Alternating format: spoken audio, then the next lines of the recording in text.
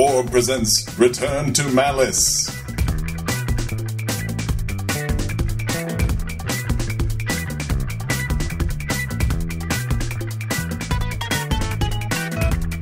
This is Gary Butterfield. This is Cole Ross. And we're both on the cover of Villains Weekly. Mom, I'm podcasting these other people's lives.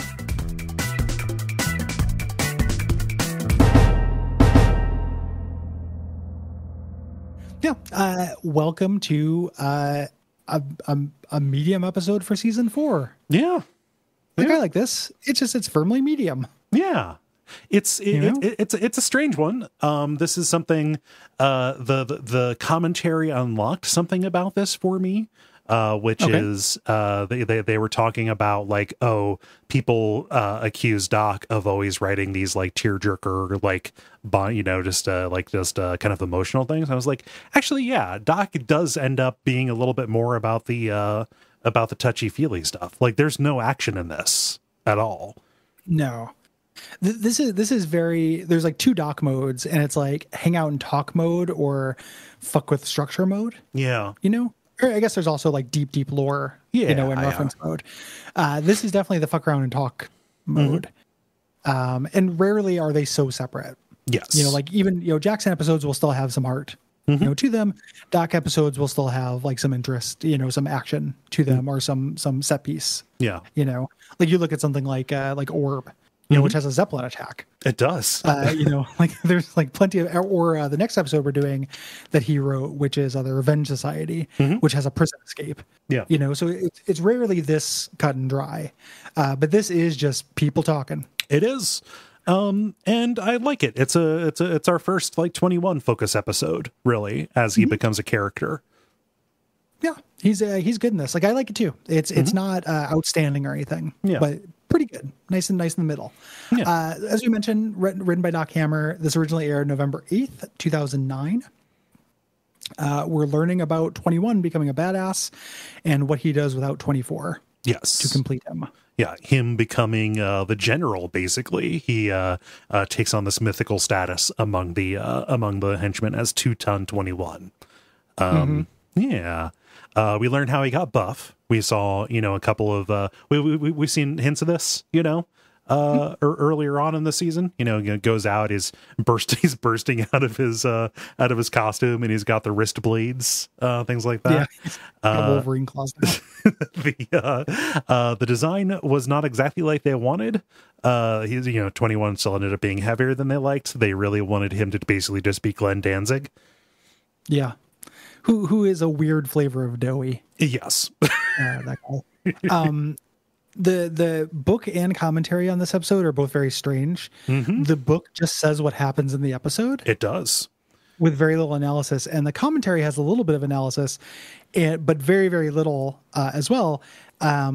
It's also, I think, one of the funnier ones they've done. I'm a child, but all of the stuff about how balls were like horrible design because they have to be a little bit cooler than the body is very funny to me. I feel like I feel like that's we literally had that conversation on a show. Yeah, actually, about how inconvenient testicles are. Yeah, I love these dudes. Yeah, just because it's the kind of shit I think about. Like, yeah, man, this is a horrible fucking design, man, and they're goddamn hideous. Yeah. No, but the part of the commentary about Danzig, where like Doc Hammer is talking about how the first record is great, and Jackson wouldn't like it because he doesn't like modern rock. I was just like, yeah, boy, I also fucking hate modern rock. Like middle of the road hard rock is one of the worst genres, I think. That fucking shit sucks, dude. So I had a moment of relating to them, really appreciating Doc's genuineness and Jackson's politeness, dissing something that his friend really liked. Yeah. Doc got really defensive about it. Yeah, very defensive. Because he loves the first Danzig album. Yeah, like good reason to be defensive. I know. Oh man, just like what you like, Doc. It's fine. Yeah. Oh man, I also like anytime we see 21's civilian life, which is good. His LARP crew, his podcast, Atomic Comics Collection Connection. All of that is very good. Not even like in a like dorks are, just being dorks are funny kind of way. It's humanizing, Yeah. Yeah. His mom is a really well observed detail. Yeah. Just screeching from off screen. Doing just straight up king of comedy, which is great. There's a line in the art book that I don't understand. So they're talking about like, we write 21 we write Gary's home life like we imagine Ken Bloom's life is, just their buddy, the author of the art book or whatever. And Doc says, at one point, just talking about his family life or whatever, he says Ken has nephews that number in the 30s. I have no idea what Doc is trying to say about that. I think he's trying to say he has lots of nephews, not that they're in their 30s. Yeah, lots of nephews. What does it mean that he has lots of nephews though? It's just that does it give him extra uncle energy? Like he has super uncle energy, and he has siblings who are incredibly fecund. Yeah, like he's known as the brother of the goat in the woods with 1,000 young. the uncle next to the woods with 1,000 nephews. Yeah. Avunculoth. Avunculoth. Oh, I would worship Avunculoth. Avunculoth, my favorite Cthulhu deity. Yeah, he slips me some beer at a party. It's great.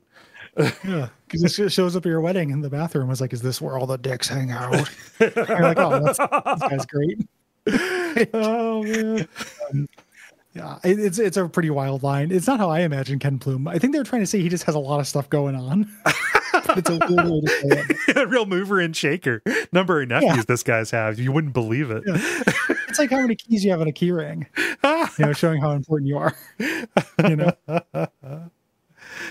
But 21 is traumatized by his friend's death. This is introducing his quest for revenge and him holding on to 24's skull and talking to it like Swearingen in Deadwood. Yeah. This will eventually become more important. Mm-hmm. Kind of. Yeah, and it is made ambiguous whether or not this is in his head or there are actual ghosts present. It ultimately comes down that it is in his head. But when he imagines a ghost, though, he also imagines Mr. Wendell. Yes, Mr. Wendell, aka or the spiritual guru. Yes, they had, which is very funny for it being in his head. He added Mr. Wendell. But it's not actually Wendell. It's like Papa Ogunde or something like that. Yeah. It's the guy from the Mr. Wendell video. Is the yes, yeah. But he's got that around. Obviously dealing with some PTSD. And like we said, this episode is low on action, but it's pretty sweet. I am fond of how good-hearted this ultimately ends up being. I really like the Doc and Dr. Girlfriend stuff. I am slightly less sold on the Monarch stuff because I don't feel like it developed very much. Like it's an interesting idea. The idea of him, his whole operation is kind of on autopilot. Yes. Now, but other than like, they don't really go anywhere with this crisis. No, like at the end of it, it seems like he's in crisis. Like, oh, my wife is showing her fanny in the magazines, and I got these two twins, the pupae twins living with me, and they suck. But they don't really continue this plot thread enough for me. Right. I wanted the Monarch in crisis, and he's kind of monarchs his way through it. Mm-hmm. So, we start off with the cold open. We're in the henchman bar, the 10 Forward Lounge, and henchmen are arguing about cryptids, saying which one is the oldest. They're talking about Champ, who is the biggest one, a lesser known cryptid, and then Nessie, who is the famous Loch Ness monster. Yeah. And as they're kind of bickering back and forth, 21 says from across the bar, Ogopogo, and everybody goes quiet. It's kind of like, oh God. We woke him up. And he walks over and just kind of gives this monologue saying like, okay, yes, Nessie's a piece of driftwood. Champ is a submarine. Ogopogo is a plesiosaur. So therefore Ogopogo is the best. And he ends up like threatening them with his wrist blade, and they panic and tell him that he's right. Like, of course you are. Yeah, no, just obviously whatever you say. Well, one of them is mouthing off. Yeah. Like it's one of those things where somebody recognizes him and the other person doesn't. Yeah. Which is always a cute scene, you know, until he realizes he's the legend. He's 2-ton-21, you know. And he's like, oh man, I haven't seen him since the car accident. And he's like, car accident, you know, 24 died in a car intentional. That's such a good line. Did you remember, or did it trickle down to you when you were in school, the driver's ed thing of no longer saying car accident? No, I've always called it collision because I grew up with a state highway patrolman. What's that? That's what they wanted me to start saying in high school, because they're like, accident implies nobody's at fault, and we need you to understand that somebody is always at fault. Yeah. So you have to call them collisions. And I remember that being a very weird thing for my like out of shape part-time gym teacher, driver's ed teacher, to say that like somebody is always at fault. Yeah. I don't think that's true. I'm a teenager, but I don't think that's true. Yeah, like I mean, at least the way you're saying it doesn't feel true. I feel like collision is literally like that is a more literal definition. Like me spilling my pop in a car is technically an accident too. Me pissing in my car is an accident. Yeah, sure. You know? Well, me pissing in your car is an intentional. But yeah, but only when I get out of line, you know. A collision also contains everything known. It's like a superset. Yes. You know, like some of them accidents, sometimes somebody just fucked up. Yeah. Sometimes somebody rammed somebody on purpose. You know, it's not like you go on to the demolition derby to watch car accidents. Yeah. No, that was whoa, what's happening? that was hammered into me really early. Like their collisions. Also, never say you're sorry if you're in a collision. If there's any kind of incident, you know, like because if you get out, because if you say, "Oh God, I'm so sorry," that is an admission of fault. So you don't do that. Ah. Yeah. Kids are never too young to teach them never to admit fault. It was more tied up with like you know, you say I'm sorry, that's going to cost you a lot of money is kind of how it came don't out. Talk to cops. Yeah. Pretty much, unless they're your dad and telling you how to save money if you end up getting into a car accident. Yeah. 21, you know, the henchman who called it an accident gets demoted to henchman 86 and puts 86 through 112 on some kind of horrible duty. The other henchman gets promoted at this point. He has allergies. He didn't want to do it. So we cut over to Monarch and Dr. and Mrs. the Monarch eating dinner at their huge table in Phantom Limb's former mansion here. And Monarch's got this interview with a Modern Enemy monthly, and he has a Zik coming on. This is very well observed. All the stuff here with Monarch, and that idea we can feel is it like well before it actually happens. Oh yeah, you got clouds over the horizon. I can tell. I can smell it in the air. Feelings. Yeah. It's getting ready to bloom. I know it. Yeah. You know, and Dr. and Mrs. the Monarch is, you know, it's kind of like not really acknowledging this, is more just like, hey, we should probably be worried about Henchman 21 and what he's doing. He kind of seems to, you know, ever since his friend died, like the Monarch not only doesn't remember 24's death, kind of doesn't seem to know who 21 is, at least in this conversation. And all that he's noticed since the explosion is that people seem to be a little bit more disciplined. So he's checked out. Again, something where that side of the emotional part of the episode kind of falls flat with me. Because like this version of Monarch who's totally oblivious feels very different than the version that bonds with 21 at the end. Yes.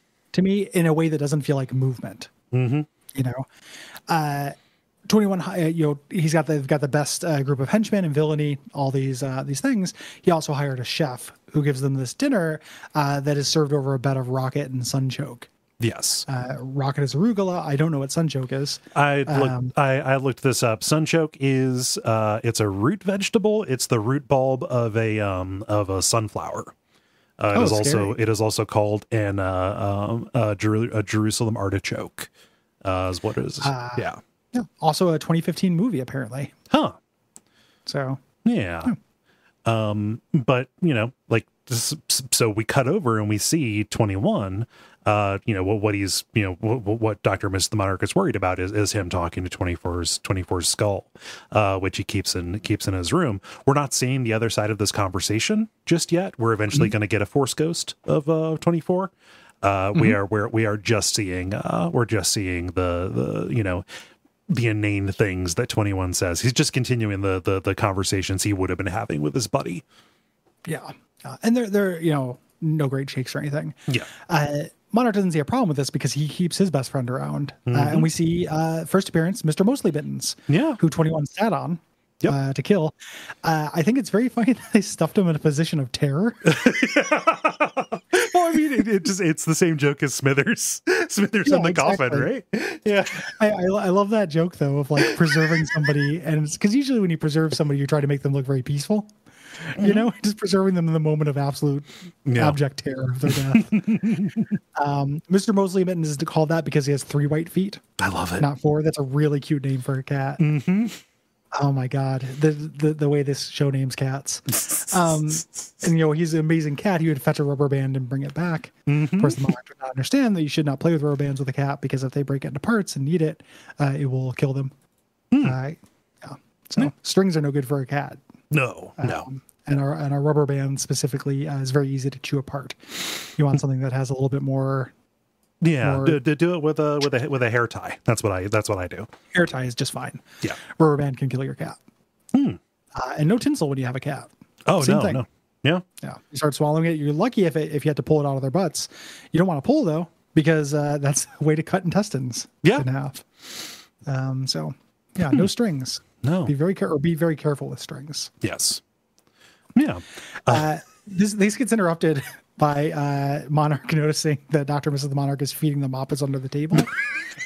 I love that so much. Like, because he says, like, get out of here. If you do this, they're going to keep him back. And they're like, all right, governor, keep your pants on. And they just like walk away.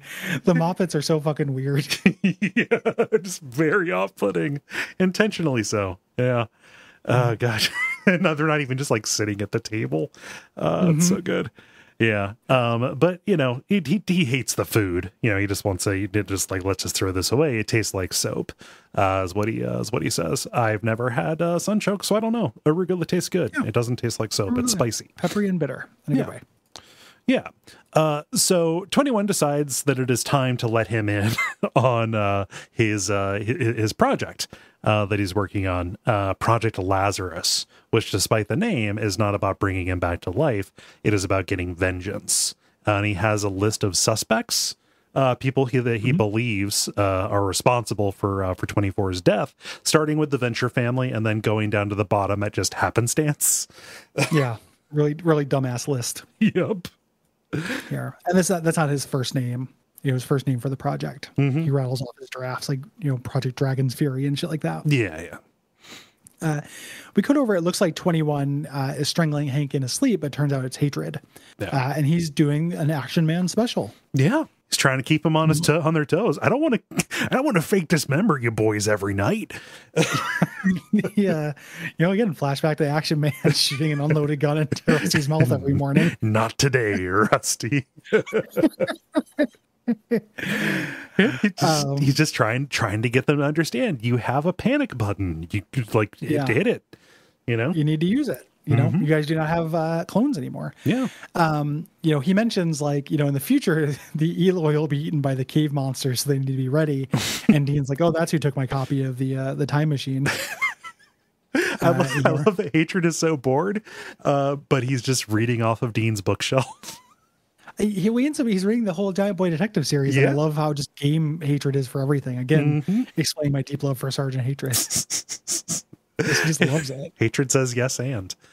Yeah, very much so. Yeah. Hatred tells Hank that they have to hit the button, and then says, what is the next book in the Giant Boy Detective series to grab on his way out? Yeah, then Hank wants $1 for emotional damages. Again, sassy Hank. Love sassy Hank. We cut over to the Monarch and Dr. Mrs. the Monarch under the covers, getting ready for sex, talking about, this little piggy, and pissing on each other and finding a home for the little piggy, aka a vagina. going on here. And this all gets ruined when the Monarch comes out of the blankets and Dr. and Mrs. the Monarch sees his face. Yes. Yeah, he believes that it's just a zit, but it actually is this horrible allergic reaction. He is so swollen that they, I don't know the name of it, but she says that he looks like the Elephant Man. Like it's, John Merrick. It's literally right there. So, yeah. He looks like the Oracle from Midsummer. He does. Yeah. I like in the commentary, they talk about like, we spent like a half an hour in the booth trying to figure out how to make the Monarch's voice sound different, like pulling on the lip or whatever. They couldn't find a way that made it intelligible. So they just kept it just Jackson Public's regular Monarch voice. Yeah. They didn't want to strain. We come back. It looks like Hatred has come back for another night, but so Hank hits the panic button, but it turns out it's 21. 21 dressed as Hatred. He falls into a bag, and the henchmen are there. They're using 21 speak. One is Mitten Box, the other is out of stock. Over. So 21 tries to wake Dean up and notices that he has an erection. They're like, "Oh, should we send him down or something like that?" And like, no, you don't need to see this. It's grim. I love that as an adjective for seeing a kid with a night boner. Grim. Yeah. Man. Oh god. Yeah. So. they end up getting the kids, but Hatred sees this and wakes up Rusty saying like, "Oh, I was down there masturbating at the computer." Masturbating in front of the computer. Yeah. We got a dart in the neck. And Rusty, just as opposed to being like worried about it, like his bodyguard being darted and his kid disappearing, he's like, "That's disgusting. Why would you say you're masturbating at the computer?" "Oh, we all do it." Yeah, it's like, well, yeah, but we don't. Very dated that everyone doesn't have their own computer. Yeah, like the idea of having to masturbate in front of the family computer or not on your phone like a human. Yep, like homegrown Simpson stuff. Yeah, I like this a lot. So Rusty immediately notices, well, that's a Monarch dart. Do we get him or something? And Hatred's like, "I used to be a villain and I abduct little boys. So if there's anyone who knows the rules around abduction, Gilda, old Hatred, we're going to do this the Hatred way." Yeah. So the Hatred way is not particularly inspiring. No, it's not. And also it doesn't pan out. This is some of the least competent Hatred's ever been, actually. Yeah. This is pretty bad Hatred. Yeah. He's not a great bodyguard even in the best of times. Oh, of course. He cares a lot. He's but better. He again, opposite of Brock. He's a better nanny than bodyguard, and Brock is a better bodyguard than nanny, although Brock is still pretty good. Yeah. So Hatred calls Doctor a girlfriend and says, "Hey, I'm going to blow your house up if you don't hand the boys over. Like, what's the deal?" And she obviously doesn't know anything about this. This is 21 going rogue, so she lies to cover it up. She doesn't want Monarch to flip out. He's already dealing with enough. So she says, "Oh, it's Modern Enemy." They're just they're talking to me, and Monarch immediately gets jealous, thinking, "Oh, they're going to turn this into a thing about you, aren't they?" Well, specifically about her and her dirty pillows. Yes, like it's going to be it's going to be a Maxim cheesecake piece. Dr. Aki. Right? Yeah. So Dr. Aki situation. Dr. what? The Dr. Aki from Final Fantasy: The Spirits Within. Oh, yeah. Oh God. Yeah. Okay. There we go. Jeez. Wow. That's a cut. Yeah. Well, it certainly was. Wow. Oh man. Do you think that if you were to have sex with Dr. Aki from Final Fantasy: The Spirits Within, when you pulled your ding dong out, there'd be like CG stuff on it? I don't even like mercury, like liquid. I figure it'd be like wireframe just kind of hanging off of there, Yeah. It'd be weird. It'd be like Spider-Man webbed up your dick. In terms of I really don't also, if you fuck Spider-Man, I imagine you pull out, there's like a bunch of webbing. Yeah. If you're in the spinnerets. Yeah. I think that would kill him, actually. Yeah. Brown Widow coming this season. Yeah, a little bit later. Brett Lights Yeah. So, but it just figures, okay, this is a time. Also, when you talk about me, you be sure to use the words genius and visionary. Obviously, make it all about me. Yeah. They're waiting. Hatred summarizing a giant boy detective book to Rusty, who could not be more bored. Dr. and Mrs. the Monarch calls and says she'll meet Hatred at the old observatory in an hour. Yeah. We cut over to the boys, who are in like some kind of cabin under buckets with water dripping on them. And 21, is trying to explain they've been subjected to the dreaded Chinese water torture. You're slowly going insane. Yeah. And they don't care. Like, it's one of those things where it's like, I don't, I think they say it's like falling asleep under an air conditioner. I can't, when was the first time you saw the Chinese water torture? It's one of those, it was probably something like I was probably just watching a like late night History Channel special. Those amazing like history of torture, medieval, history of drugs, history of sex. Yeah, just any of those kind of things. Like History Channel after 1 a.m. fucking ruled. It became very little history. Just mostly real salacious stuff. And then it became, and then I tuned out when it was all alien shit. So. Yeah, aliens and Hitler and their whatever they got up to. Yeah, and the Hitlers of the third and the aliens of the Third Reich. Yeah, I love aliens of the Third Reich. But yeah, it's like the water. Is this where they talk about the water smells bad because it's the water they use to clean up the fucking the toilets? Yeah, that's pretty gross on 21's part, man. Yeah, it is. Why do you do that?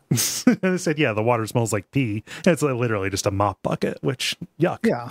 Give these kids fucking staph infections, like horrible pink eye. No, Giardia, awful.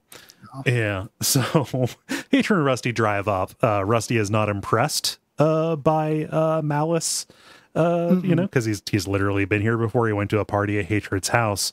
Hatred's able to get in by logic bombing a robot guard. Yeah, I love this. Yeah. This is very cute. The performance is really good. Mm-hmm.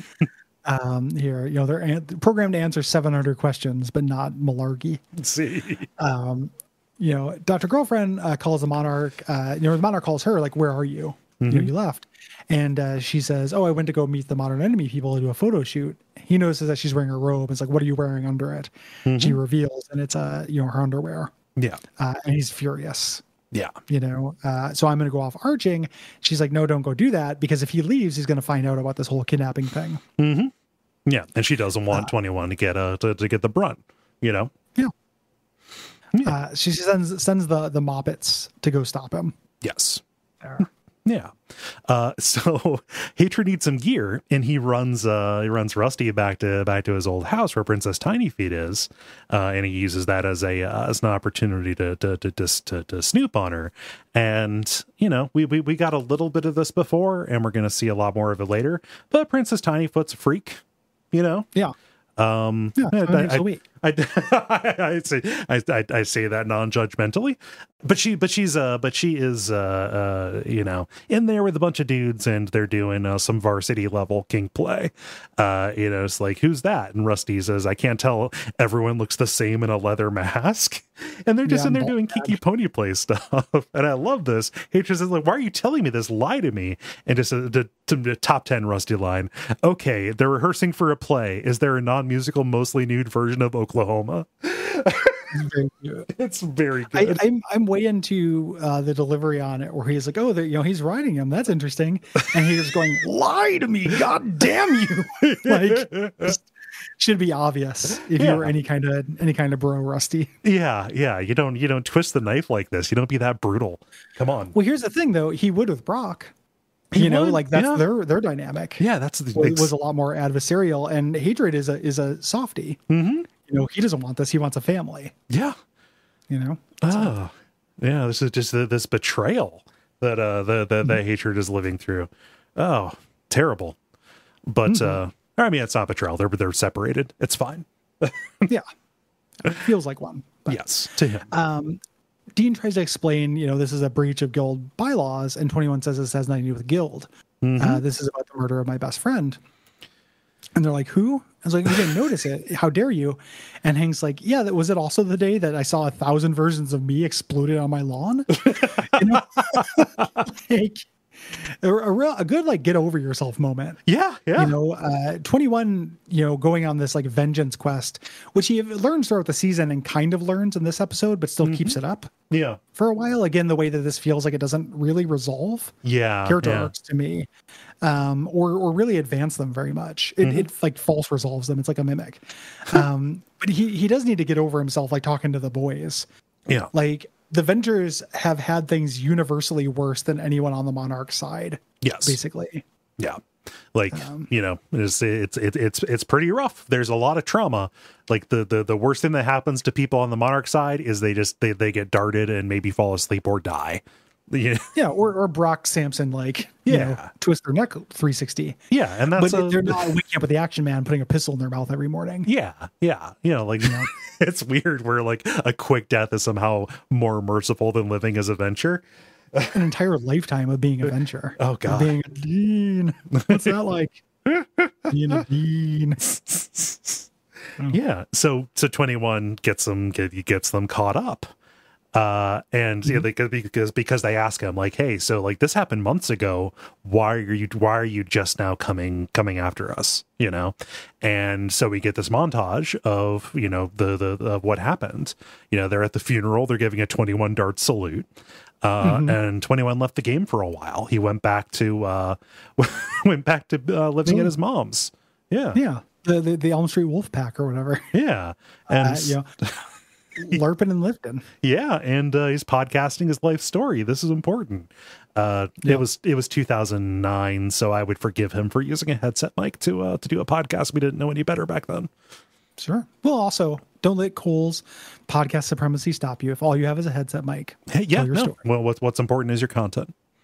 Yeah. Again, kind of referring to his origin of being abducted on a middle school field trip to Washington, D.C. A lot of him training with a fat kid on a big wheel, like one of Ken Plume's multitudinous nephews. Yep.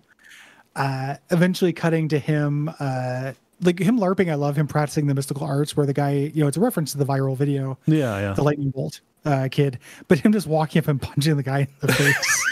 These dudes still hang out with him. Like the LARP crew, his wolf pack still hangs out with him. Does he taught them to be like actually violent? I guess. I don't know. Like no more LARPing, just hitting. He kills this T-Rex on the moon. It turns out this is a holodeck, danger room kind of situation here. And eventually, with honor, he returned to his unit, vowing to never lose a man to his cowardice.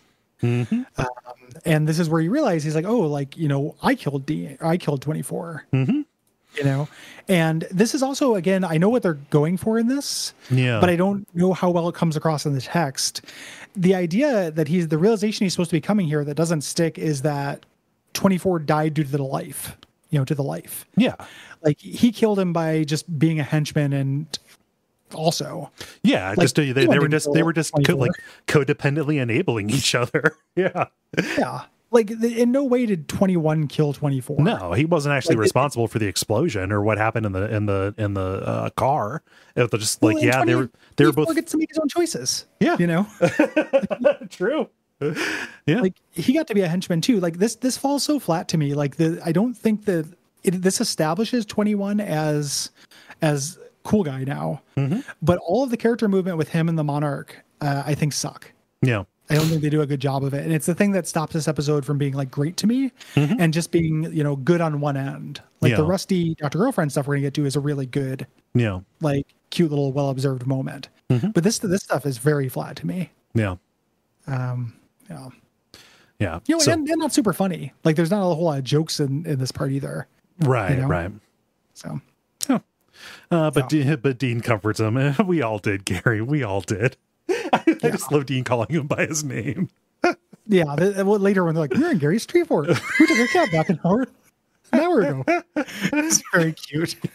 The Monarch is going to go try to drink off his misery here at 10 Forward, and the bartender tells him to get out. He won't leave without his Fresca. And the bar is closing. What did you say, you insolent soon-to-be corpse? The idea is they don't recognize him. There's no service after midnight. That's the General 21's orders. And he's like, fuck General 21. He's losing his grip. right?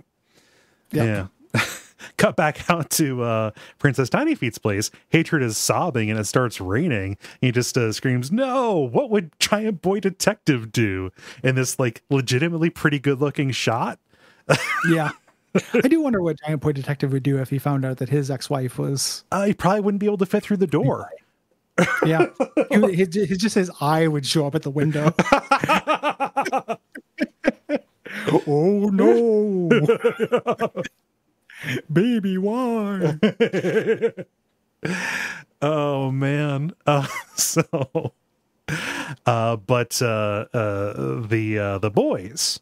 Hank and Dean, as they're leaving the tree fort, and this is a revelation that they're not in like some kind of weird little Unabomber shack. It's just literally 21 has a tree house behind the place. They round the corner and they run into the Monarch, and they don't recognize him at first.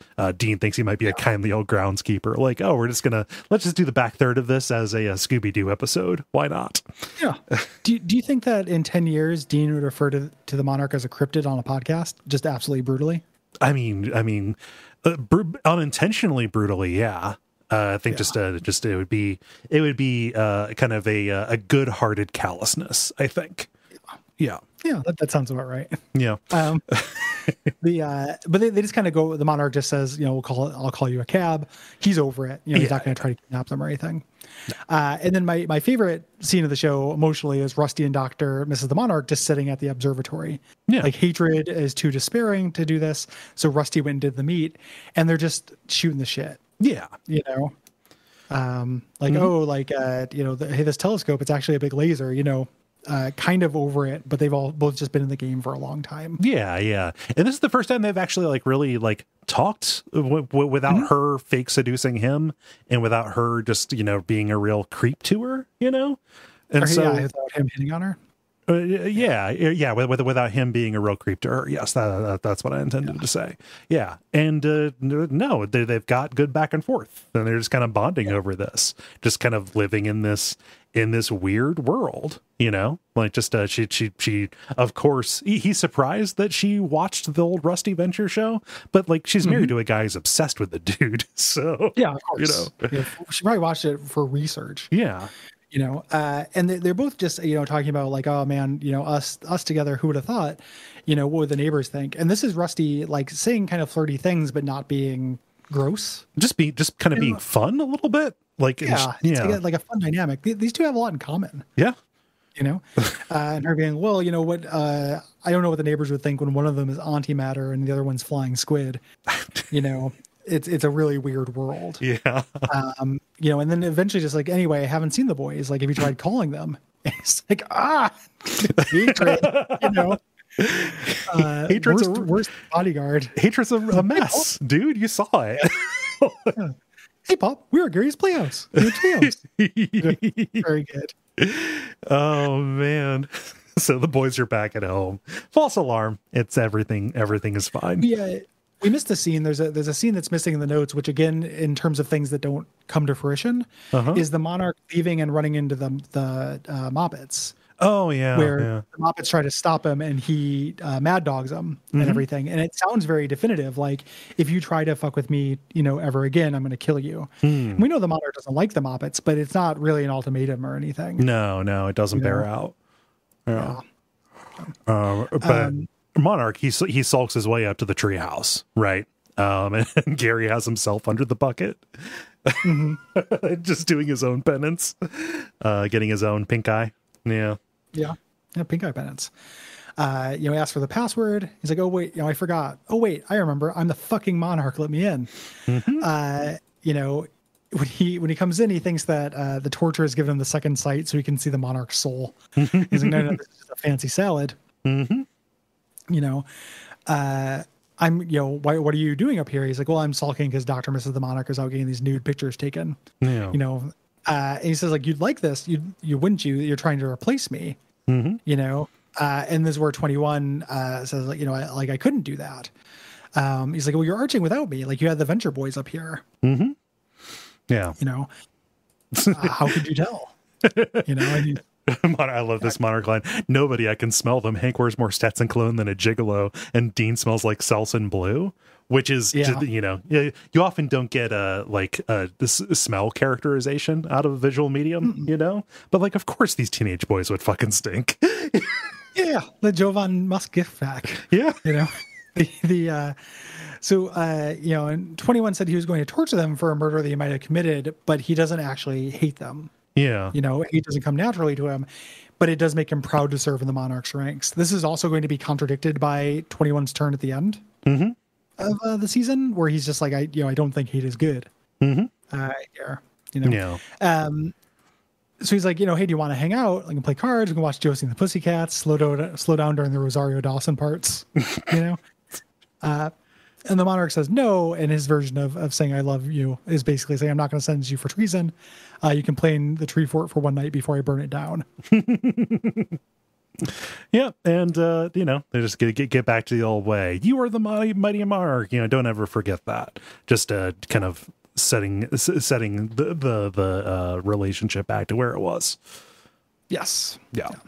And post credits, you know, the idea is that somebody has crossed off the Ventures off the list, and then 21 walks in with the issue of Modern Enemy Monthly to see that the skull has moved.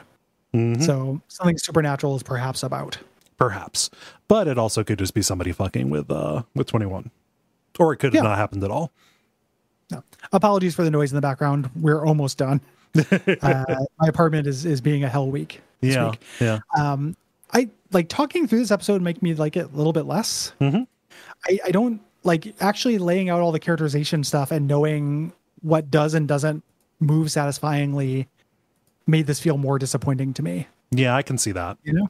It's fun, like in the moment, as like it doesn't kill the pacing of the season because it's still such a good season, you know. Like if you're watching these, you know, 2-3 episodes at a time or whatever, it is nice spending time with these characters.